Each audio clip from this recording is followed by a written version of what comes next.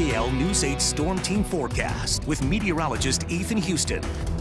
Those thunderstorms really had some high heights through the evening hours, towering up to 50 to 60,000 feet, and made for some beautiful pictures that we captured and sent us to us on our Facebook page. Thank you very much. This is in Mechanicsburg from Selena, who got a nice picture of that strong thunderstorm. In Millersville, look, this is from Jason. You can see the beautiful striations there of those towering cumulonimbus clouds. And under some of them were some hail. This was in Mount Holly Springs from early this morning, where we had reports of peat and nickel-sized hail, but we did have some quarter-sized hail in thunderstorms back in Adams County. There may have been some hail in some thunderstorms in Adams and York County again earlier this evening.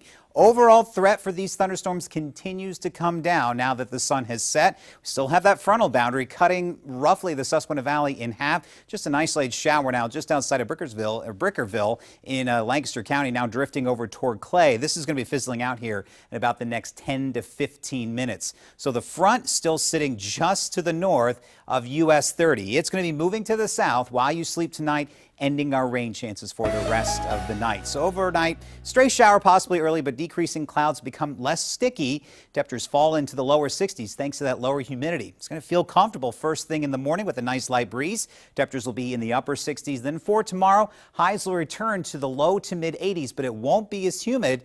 But the clouds start to build back in across the region. That leads to some scattered showers and possibly some thunderstorms late tomorrow night on into early Thursday morning.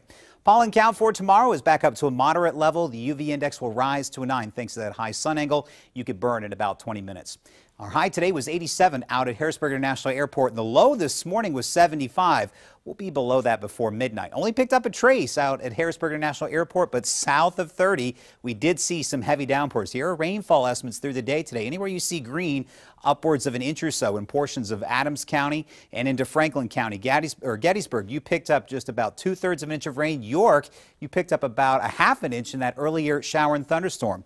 Taking a look over Ephrata this evening, it is 75 degrees under partly cloudy skies, but dew points are still holding in the 60s. Right now it's 76 in Harrisburg, 75 in Lancaster. And check out the dew points, 50s in Lebanon, 50 in Lewistown, but still low to mid 60s over the southern portions of the viewing area. Eventually, this cooler air will start to build back in across the region. So slowly but surely, that front will continue to be pushed to the south. It's all thanks to that large ridge of high pressure. But there's the storm system back over the Rockies. That will move in here late tomorrow night. That's how fast it's moving, and keep the rain chances fairly high on into our Thursday. So Wednesday looks great. Lots of sunshine in the morning, lower humidity. Winds will start to pick up and clouds will increase late in the afternoon. Warm front lifts overhead, leading to scattered showers and thunderstorms likely Thursday morning and continuing on in through the day.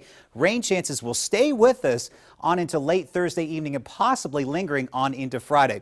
Chance for some severe thunderstorms will be possible as we head through the day. The Storm Prediction Center did have a slight risk of severe thunderstorms. That may have actually been dropped. We'll keep an eye on that and update you at 11.